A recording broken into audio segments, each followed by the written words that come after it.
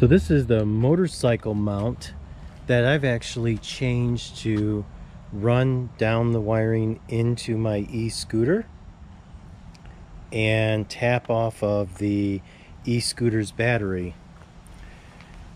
I can also use the USB-C port, which is located right here on the mount. There's a USB-C port, and then that actually can power this as well. It holds it with this durable sides, and to remove it I just push the sides here and the phone is released. There's also adjustment screws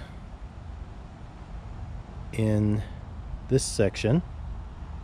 These can be adjusted and up and down depending on the size of your phone, but for an iPhone XR this works great. So the charging will activate when I power on the scooter, and this red button here will activate the locking mechanism